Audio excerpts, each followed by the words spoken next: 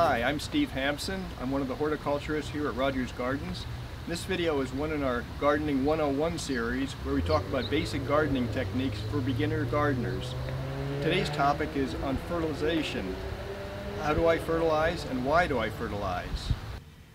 So why do we fertilize plants? Just like people, plants need food to grow. There are different types of fertilizers for different plants. Some of them are specific. So for a citrus tree, you need a citrus fertilizer.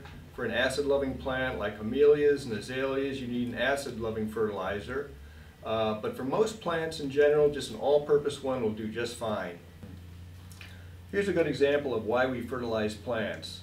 These plants here have not been fertilized. You can see the color of the leaves is very pale, the growth is very small.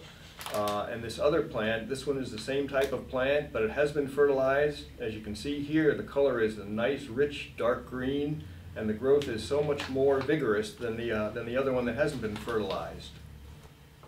Okay. Another example are these two citrus trees here.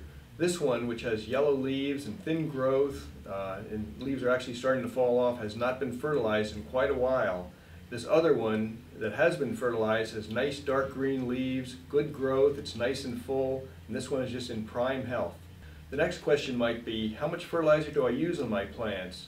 Well, every package has directions on the back to tell you exactly how much to use and exactly how often.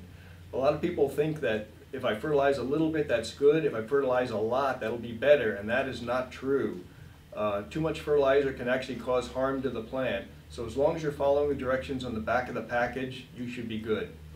Thank you for joining me today. I hope I've given you some good basic tips on fertilizing. Please check back for further Gardening 101 videos where we talk about other basic gardening techniques.